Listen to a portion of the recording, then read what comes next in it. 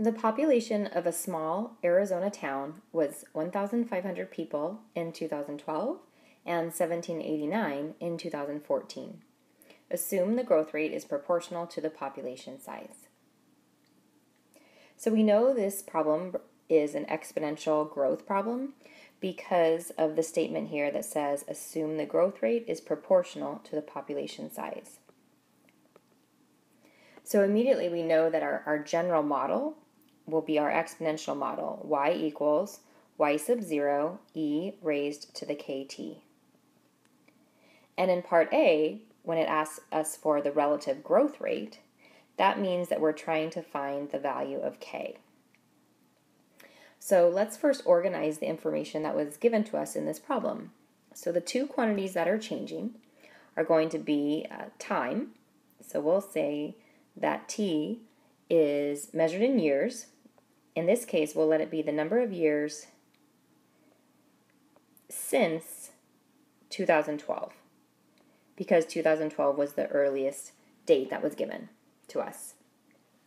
And then our output, the other value that's changing, quantity that's changing, is of course the population. So we'll let y equal the number of people in this small town. And I always recommend that you organize the information in the problem in a table. So we're looking at this numerically. So at time 0, that would be in the year 2012. It says there are 1,500 people. And then 2 years later, in the year 2014, when t equals 2, there are 1,789 people. So we can use these two ordered pairs, if you will, to allow us to write our model. So first we need to determine our y sub 0. That's going to be the population at time 0. And we're given that. We know that's 1,500. So that'll be substituted in for y sub 0. And now we want to go ahead and use the second point to help us solve for k. So I'm treating this, these two values, 1789, as an ordered pair basically. And I'm just going to substitute when y is 1789, when we have 1789 people. That is when our t, when time, was 2.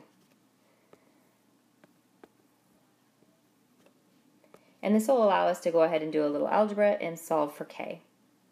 So we want to isolate the exponential expression by dividing. So divide by 1,500. And then this is an exponential equation that I'll put in log form.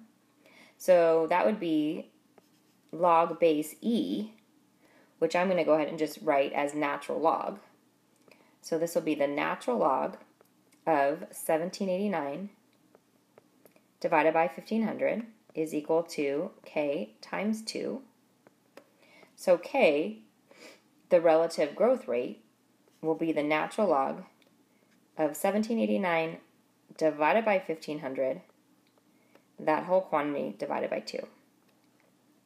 Now you have two options. We don't want to round this number in any of our future computations. So you can either leave it like this in its exact form, or you can go ahead and plug that into your calculator just to go ahead and get the decimal version of it.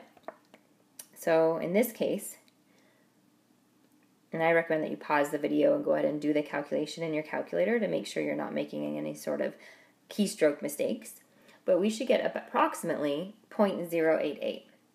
And this is a positive value, so that makes sense because the population is growing. We should have a positive relative growth rate. However, I don't really want to use this decimal in my future computations. So this would be a good opportunity to use the store feature on your calculator.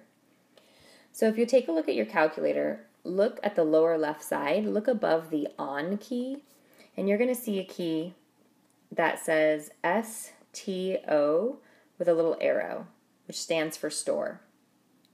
So if you type in the natural log of 1789 divided by 1,500, all of that divided by 2, so you have the long decimal version of this, then hit your store button, and on your calculator you should see a little ANS for answer with an arrow. Then you can store this value as any letter on your calculator. So if you want to store it as K, then you could go ahead and do alpha and find K on your calculator. or you could just store it as x if you wanted to. But I recommend that you use the store feature here. That way, in our future computations, we won't use the rounded decimal, we'll use our stored value. So I'm just going to make a little note to myself here that I stored this number in my calculator. So we're ready to answer the parts of the question. So part A is essentially done. What is the relative growth rate? We have a value that k is approximately 0.088. Part B. B says write an equation for the population growth at time t. Well, we have our equation here.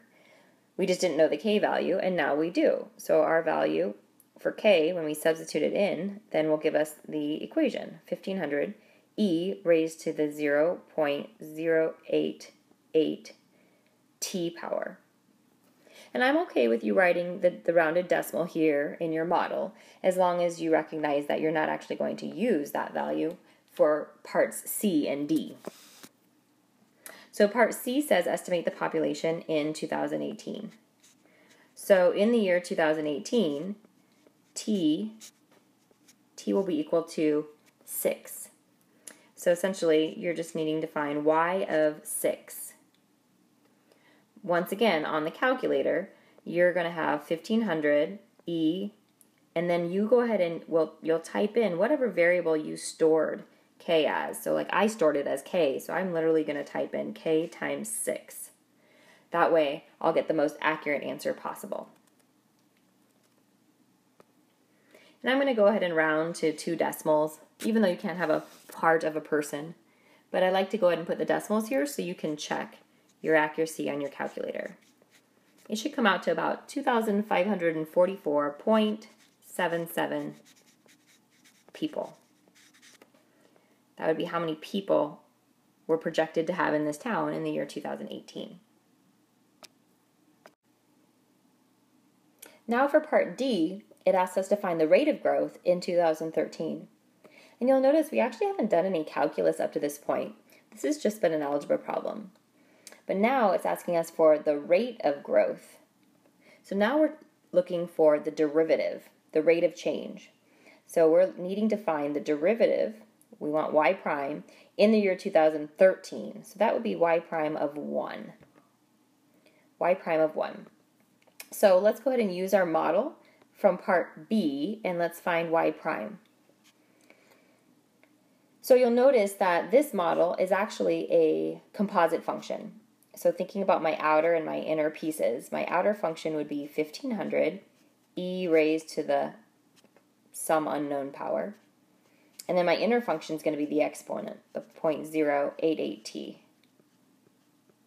So your derivative, y prime, will be 1500 e to the something, and your something is the 0.088t.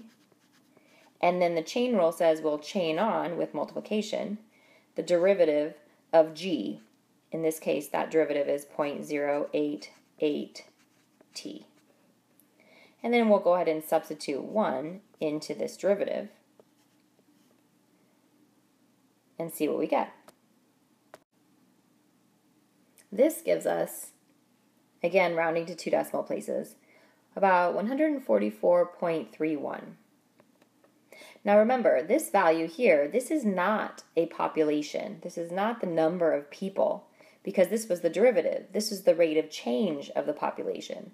So our units here would be people per day. This is how fast the population in this small town was changing in the year 2013. This little town was increasing, the population was increasing at a rate of about 144 people per day in the year 2013.